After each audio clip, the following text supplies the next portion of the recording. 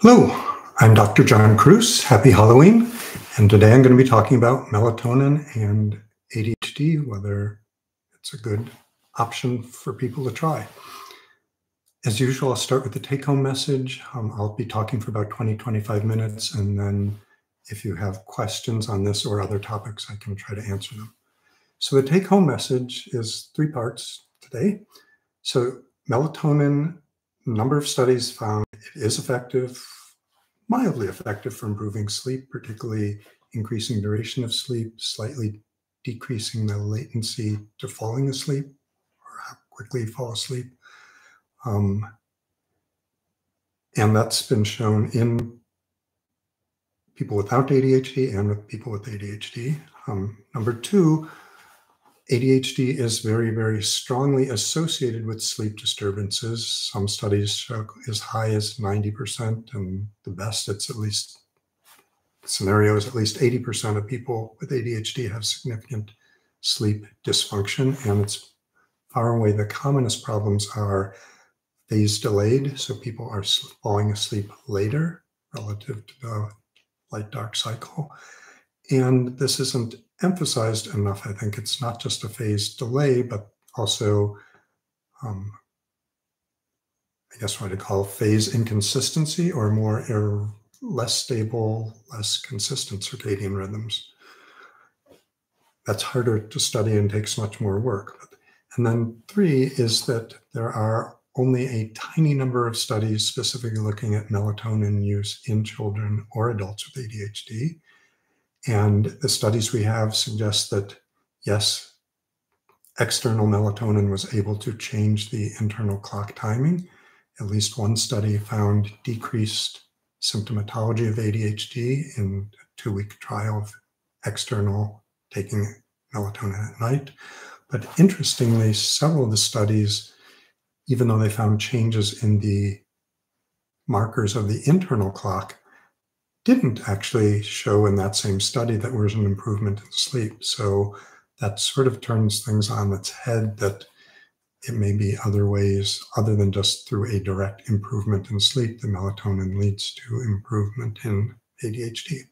Again, the data is sparse. So jumping into it, what is melatonin?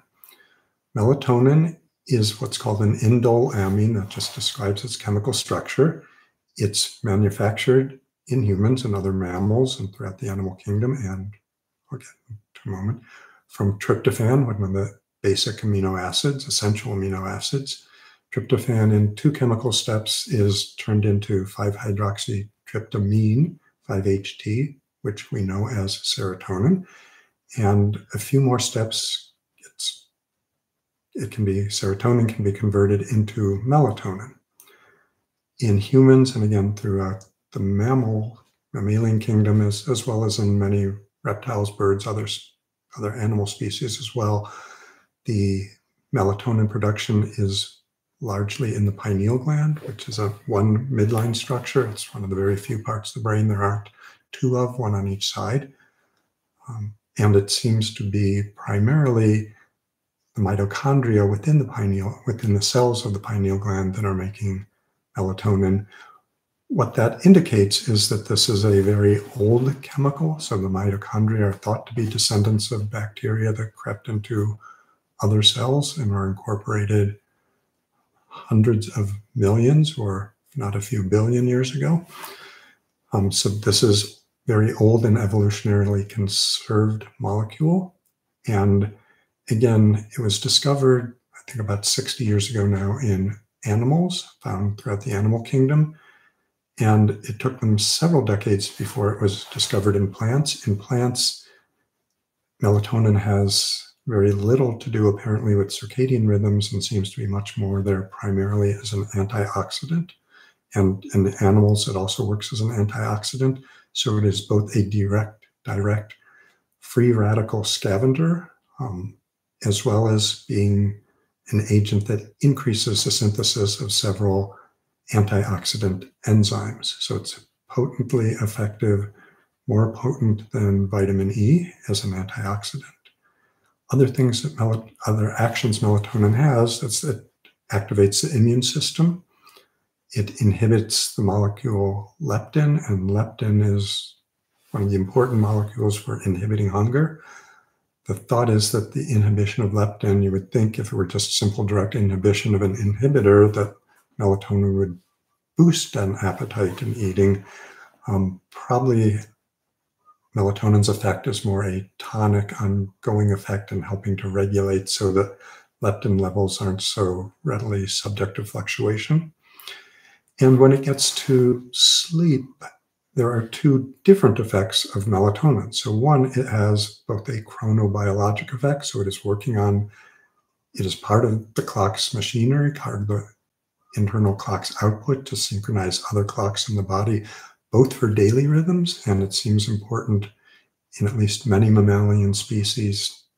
I think there's less certainty in humans in terms of measuring seasonal patterns, so circannual rhythms.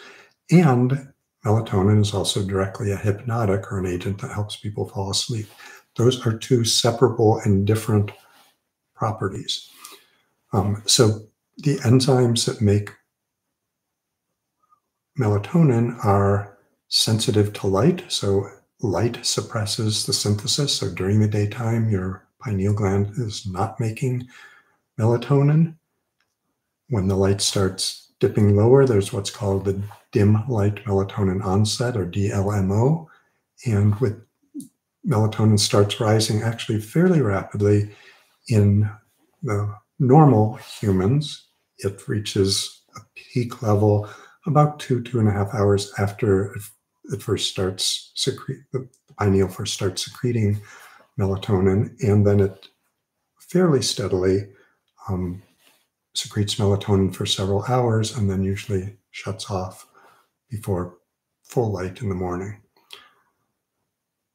The half-life of melatonin is only 20 to 40 minutes, so it is something that's degraded pretty quickly. So again, for it to be for the really prominent amount of it in the body during the night, that means the pineal gland is consistently producing it during that time.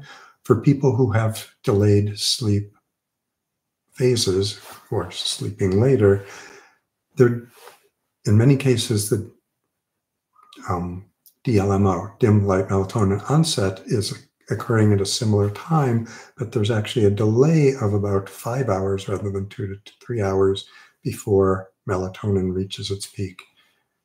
So in people with delayed sleep cycles, in general, most of the studies have found the secretion starting at the same time, but it's starting at a very low level for a few hours and then ramping up and then going. Studies going back, I think almost 20, 30 years ago, found that dosages of melatonin in the 0.1 to 0.3 milligram range, most of the melatonin products I see on the market are anywhere from 1 to 10 milligrams, but 1/10 of that as an oral dose in young, healthy adults had physiologic effects on helping with sleep onset, helping with sleep duration, creating a subjective sense of grogginess, and measurably decreasing vigilance on tests of vigilance. So dosages 10 times smaller than that we're using should be having at least some, whether that's primarily a chronobiologic effect, or it sounds like both this hypnotic sedating effect as well, at dosages much smaller than what we are frequently using, which brings in the question many people have pointed out, that we use pretty high doses, and people often will start with a 1 or 2, 3 milligram dose. And if they're not seeing it sedating them as strongly as other agents they might want to be slammed into sleep with, then go to doses of 5 or 10 milligrams. So lots of people have raised concerns, are these big doses, big compared to normal body physiology, having negative impact? So in terms of immediate side effects, melatonin's pretty clean. So small numbers of people have headaches. This is kids or adults. Feel some dizziness, feel some drowsiness, higher likelihood of bedwetting with kids taking melatonin. That's probably because they're sleeping more deeply. But the rates of headache, dizziness, drowsiness are actually not too dramatically different than the placebo group. So some mild effect there, but mild and usually transitory. Whereas the benefits of melatonin for sleep even kids or in adults, do seem to persist even for people who are taking them 3-4 years. But cumulatively, we're not seeing more dangerous side effects over years of taking it. So some of the other concerns are some of the early studies using melatonin to treat jet lag had depressed people. There were depressed people in the studies, and that got noted in the results section and sort of copied over and over. Oh, this melatonin could cause depression. I haven't found in any study trying to objectively look at, how often are we causing depression? And there's a big body of evidence actually that melatonin is an effective antidepressant. And in Europe and not in America, agomelatine, which acts directly on a melatonin receptor, is an effective and prescribed antidepressant. So lots of, again, studies repeat things, and this is how things happen in the medical literature. It shows up once and everyone's afraid if they don't include it and someone has a bad outcome, they could get sued. So I think it's more cover your ass medicine than good quality science linking melatonin to causing depression. There's also been worries, since I mentioned in brief passing that melatonin can boost the immune system, and that raises a question in people who have autoimmune problems like lupus or even diabetes, whether melatonin could have a dangerous effect by boosting the immune system. Theoretically, that's a possibility, although again, I've tried looking and I have not found any documentation that there are any such real risks in the real world. And then the third big concern, or commonly cited concern, is that we know that melatonin has some impact on the hypothalamic pituitary gonadal axis. And the concern was whether kids who are on doses of melatonin might have delayed puberty. Some other people thought they might have early puberty. And again, when that's been systematically looked for, that doesn't seem to be a common problem, even on kids who are on this for years. Maybe in isolated cases, that may be an issue, maybe not. Many of the kids who are already having sleep problems and on melatonin have other conditions which also may predispose them to changes in timing of puberty. So aside from those side effects, one other point to be made of is that the use of melatonin for sleep has skyrocketed in the US particularly, but also risen considerably in Europe in the last 10 to 15 years. And in the US since about 1920, or not that, 2020, that dates me, 2021, the number one most common substance reported to poison control centers for overdosing or potential, call my kids swallow these pills or gummies, what do I do, is melatonin. Now that makes up less than 5% of the total calls, but it is the number one reason now for calling poison control centers. And the majority of these are ingestion of gummies, so that looks like a little kid to candies.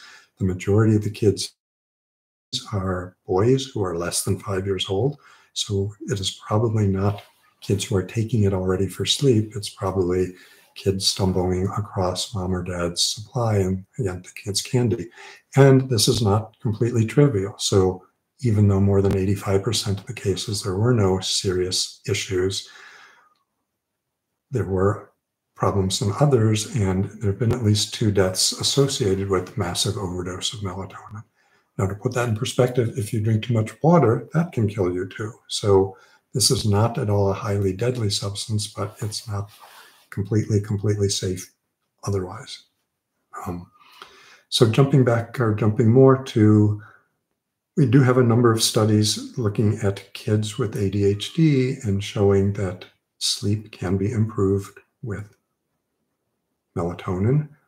Usually doses of 1 to 3 milligrams or even lower than that have been studied.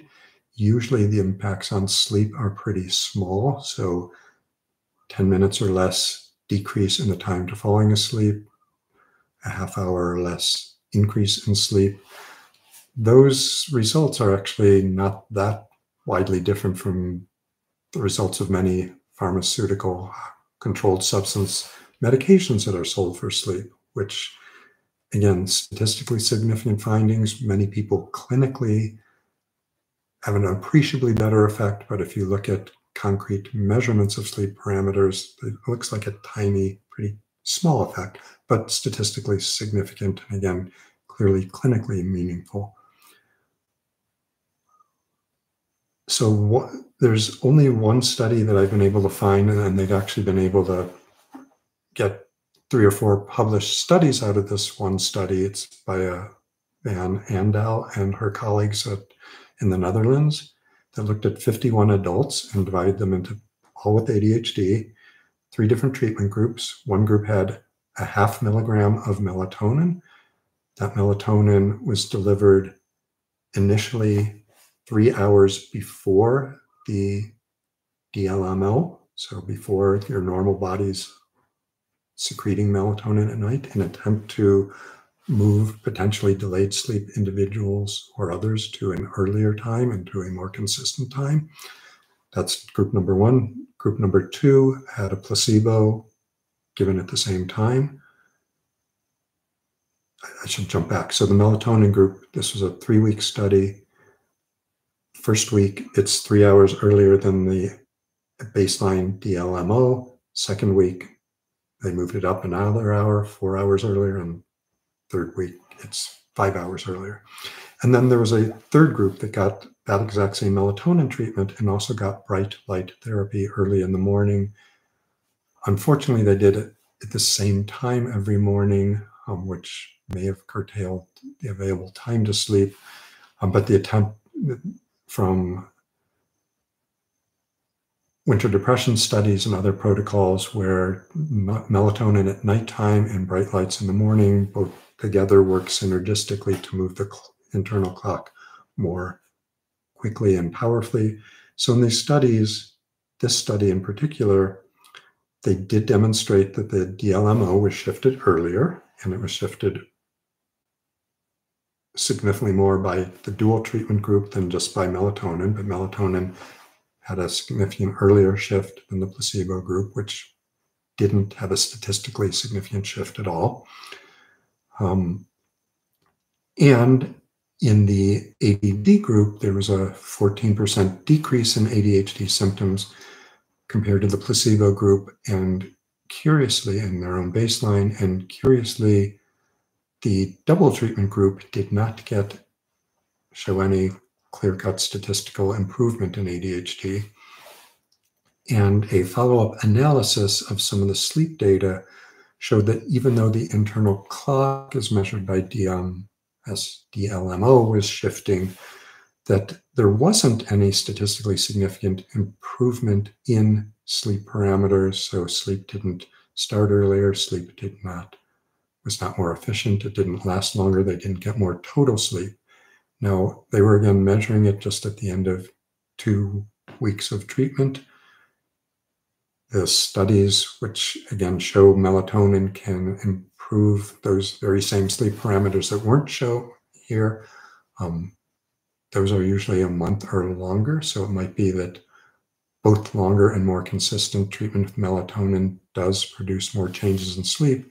But the very interesting conclusion, which the authors have not particularly jumped to, is that, the assumption up until now is that melatonin is helping with ADHD because it helps improve sleep. But again, they found an improvement in ADHD without an improvement in sleep parameters. There have been other groups that have been arguing for a long time that maybe the basic biological issue with ADHD is a desynchronization or clock problem. And again, so it may be that melatonin is having more chronobiologic benefits for ADHD than it is actually having hypnotic sleep direct benefits. We need much more data because we're extrapolating from one very small study. There was a study published this year in kids with the melatonin treatment and ADHD, but and showing again at the end of a month those kids did show slight improvements in sleep, but that study didn't look at any improvement in ADHD variables. So the bottom line is it should be safe. I would recommend using dosages closer to 1 or 2 milligrams rather than higher doses. And again, I might have skipped this completely. If I said this, I am blanking out completely. So one of the other really important things is I think it was a JAMA study in 2023, a respected medical journal. They surveyed a whole bunch of melatonin products out there, and what they found was that only 10%, or only 12% of the products out there were within 10% plus or minus of what the package said it contained. So many of the packages contained lower doses of melatonin, some of them as low as only 3/4 of what was on the label, but many included much higher doses, and in this assessment, doses as high as 347%, so 3.5 times what you thought you were getting from the label. The important thing, and they surveyed a number of products, is this is completely consistent with every study I've seen, including Consumer Reports studies going back 30 years, where compared to any other supplement I'm aware of out there, they are getting the dosages of melatonin wildly wrong. And not just surprisingly that, it's not just that they're under giving you too little. Very frequently, they're giving too much. Now, I don't know why it's so difficult to formulate the melatonin. I mean, maybe it's tied into its short half-life and they're counting on that, or buffering or giving you extra because of that. I don't know why, but I've been keeping an eye on this again for 30 years. So if you find a product that works for you, I would stick with that specific product, because someone else's 1 milligram may be not at all comparable to the 1 milligram you're already getting. So have a happy Halloween, stay healthy and happy. And I see there are a bunch of questions, so I will jump to them right now. And if I mispronounce your handles, sorry. So Scooties 1983 says, Andrew Huberman has stated in his podcast that he strongly advises against melatonin supplementation for kids due to its suppression at the onset of puberty. Are there merits to this claim? Again, there is reason to be concerned, but there are at least 4 or 5 studies that looked at melatonin use for 3 or 4 years in kids and have not found any consistent problems with it. There were some case reports written up of kids who were happening to be on melatonin who had delayed puberty. Again, those kids already had other conditions, which I would argue would be a much more likely explanation given the lack of finding this issue, which people are alerted to in studies that have been specifically trying to look for it. So my kids are 20 now, or twins, so I did not get it. They didn't particularly have sleep problems, but I would feel much safer giving them melatonin than I would giving them Ambien or many of the other agents out there. Maybe I would be comfortable with the DORA agents. I do have a talk on those agents in this series. So that's what I would say. Dennis, hi Dennis. Can exogenous melatonin downregulate its own synthesis after prolonged and continuous use? Great question, and that's one of the things I was meaning to address and I did not. It certainly could be possible. And so the question is, giving melatonin from an external source, so that's what exogenous melatonin means, could it shut down the body's own ability, the pineal gland's own ability to either regulate or even produce melatonin after years and years? That's a concern. It's certainly something we see with other hormonal systems. I did not specifically look for studies trying to test that, but again, from what I was finding, I haven't found any direct evidence that that's actually been the case. So So June L says, I use a plant-based low-dose one on Amazon. And she heard that that was the best one because it's natural. So I don't want to disrupt too many people's belief systems or value systems. If it's the melatonin molecule, it's the same identical molecule, whether a plant, a bacteria, a cow, or a human is making it. There isn't, the chemical structure is the chemical structure. Whether there are different problems in the production of it, whether there are different contaminants in it, that may well be an issue. So again, the plant molecule melatonin is the exact same one. It should be having the same effects. And if it's working for you and meets with your ethics and values, great. So Herman Musimbi asks, there was a study of melatonergic drug called agomelatine and ADHD. It's small, but there's a positive effect on ADHD symptoms. So should clinicians consider combining agomelatine with stimulants? So agomelatine, my recollection, there's two major melatonin receptors. Agomelatine is primarily acting on one, and I'm not remembering if it's M1 or M2. I think it's highly unlikely to be dangerous.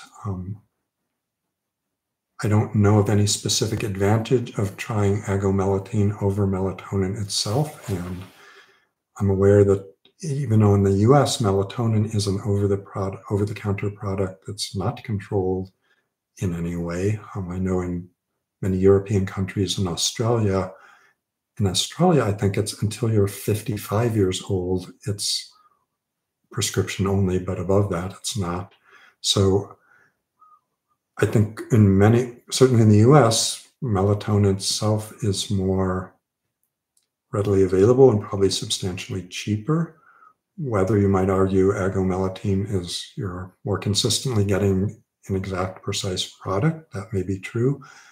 And I don't know, in terms of agomelatine dosing, how comparable that is to physiologic levels of melatonin in the night. So that would be an interesting question. So I will try to find that agomelatine study because I did not find it doing my research for this, so I need to go back on. So, and Herman asked me, could I do a video on treatments or medications for ADHD that I think should be studied for ADHD? So he's citing a study by Pazzi in 2021. Yeah, so, I mean, they're increasingly there are new ADHD drugs in the pipeline, or some of them like Qelbree, which got released just a few years ago, old drugs which are being repurposed. Again, I think there are things out there like Wellbutrin and duloxetine that are substantially better for many individuals than Strattera atomoxetine. So I will check out that article and see if there are different classes of agents that I haven't looked at. So there is a dopamine and norepinephrine drug on the market, reuptake inhibitor, Sunosi. I'm going to butcher its generic name, don't have it in front of me and don't say it often enough. That they are on stage 3 trials for approval for ADHD, and there have been extensive small studies looking at it, indicating it's likely to be effective. Again, whether it's going to be any more powerful or significant than Wellbutrin, bupropion, I don't know yet. So Tabitha Hunter said, melatonin changed my life. Is there a brand dose you like best? So my simple answer is no. I know people have their favorites, and one of the other things, getting back to the natural issue, many of the people who like supplements and don't like big pharma think that they're sort of fighting the system or fighting the man. One of the things to be aware of is many of the supplement companies are subsidiaries or owned by big pharma drug companies. Not all. And again, I don't think that inherently makes them bad or evil. But again, my message would be, if you found something that's working for you, I would stay with that specific brand, even if it's really if it's working for you. There's so much inconsistency in this field. I would keep with that. Yeah, so Tabitha also asks, are there any studies of ADHD and magnesium, L3 and 8? I do have a talk on magnesium. It's probably 1.5 to 2 years old in this. And again, it will be in not the live section, but the video section of my channel. With YouTube, you can't combine it once it's in. So I have one channel, but if you're only looking at the live videos, so just Google, I think, magnesium. I think I also talked about zinc and copper in that. So there is some evidence that in some individuals, magnesium can be helpful and fairly quickly helpful. Whether those are individuals who may have been low in magnesium to begin with or not is not clear. And at recommended dosages, it's unlikely to be harmful. The individuals I've worked with who've had benefits from magnesium, and several of them felt that it was quite a substantial benefit for them, usually noticed it within the first week of taking it, and sometimes within just a few days. And most of them took it at nighttime. So I don't have the dosages at the top of my head, but again, I do have a video on that on this channel. So thanks for all the questions. They were interesting and good, and you've given me some things to be looking up and researching more thoroughly for the future. I will have this schedule for November out in a few days, and yeah, I will be, as far as I know, I think one of those weeks I may have it pre-recorded, or it will be at a different time. So 2 weeks from now, I won't be available at this regular time I've been broadcasting at. So enjoy your trick-or-treating and have fun, stay safe, be well, and I'll be back next week.